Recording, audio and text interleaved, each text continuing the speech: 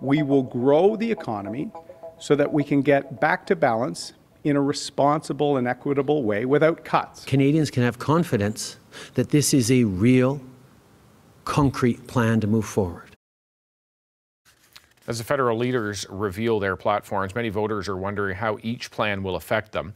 The Canadian Taxpayers Federation has criticized the Liberal platform for what it says is reckless spending, and the group's also calling out the Conservatives for lacking credible plans, that's their words, to balance the budget.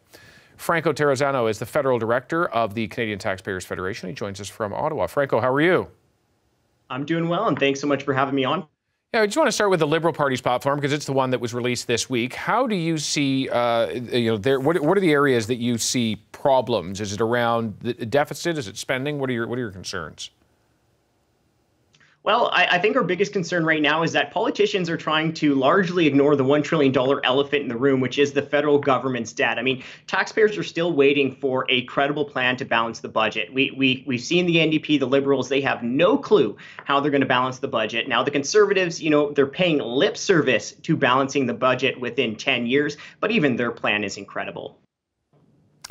Let me talk to you about deficit. Former parliamentary budget officer Kevin Page has this Institute of Fiscal Studies and Democracy, and he gave the Liberal platform a good grade yesterday. That doesn't mean anything other than he believes it's credible and affordable. Does that influence your thinking? No, it doesn't. I mean, what we're seeing from the Liberals is billions of dollars in new spending. That's what we're hearing from them. More boring, but we're not hearing a peep on when they're going to balance the budget. And I think we have to look at Trudeau's and the Liberals' track record here, right? Trudeau said the budget was going to balance itself. Well, that didn't happen, right? He promised in 2015 to balance the budget. That didn't happen either. And with that context and looking at the Liberals' platform released yesterday, I don't think the Liberals have any intention of ever balancing the budget. Okay. What do you believe about the Conservatives? Because you're using the term lip service to describe their plan, which is to eliminate the deficit in 10 years. Well, O'Toole, at least he's talking about balancing the budget, so I guess you got to give him a little bit of credit there. But even his plan is incredible, right? There is no targets on actually reducing the deficit. They are barely finding any places to find savings, and their platform isn't even costed. So essentially what we're hearing from the O'Toole Conservatives is, hey, trust us, and in a decade we'll have done something good. There'll be some Canadians, Franco, right now who are just saying, who cares about the deficit? That's not what I want to talk about. There are many other issues in the middle of a pandemic that we need to be focused on. Why are you so focused on the deficit? What is it about the deficit?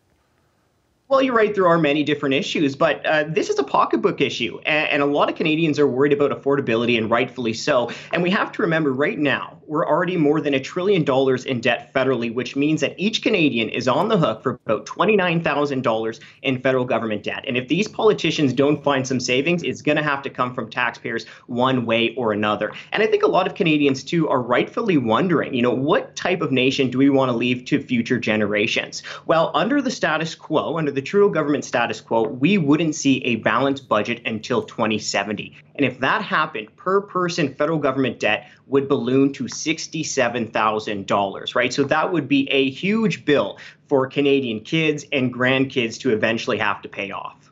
Where are you getting the 2070? 2070, that's from the Parliamentary Budget Officer. That's the government's independent budget watchdog. They said under the Trudeau government status quo, now that's before all of this additional spending, we might not see a balanced budget for nearly 5 decades. And if that were to happen, in the meantime, Canadians would lose out on $3.8 trillion just in interest charges, right? That money can't go to healthcare. It can't stay in our pockets because that would be going to the bond fund managers just to serve the government debt. Yeah, and I grant you certainly that there are very large interest charges that are associated with government debt, not as large as they would be with corporate debt or personal debt, but there are significant charges nonetheless. But that number you're referring to, I think, is a scenario as opposed to the scenario that would take place. It's certainly a possibility. But I want to also talk to you about the NDP platform. You touched on it earlier. This is a platform that has not been as yet costed by the Parliamentary Budget Officer.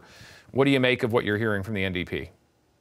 Oh, well, the NDP's plan is essentially to raise taxes here, there, and everywhere, right? They want to raise income taxes on top earners. They want to raise business taxes. They want to impose a wealth tax. They want to impose a so-called excess profits tax. But even with all of those tax hikes, I mean, the NDP still has no clue on how they're going to balance the budget. Now, I think the NDP wants Canadians to think it's just going to be big businesses or the wealthy that end up paying for these taxes. But the truth is, it's going to be everyday Canadians who end up feeling the pain through higher prices at the till and lower job opportunities.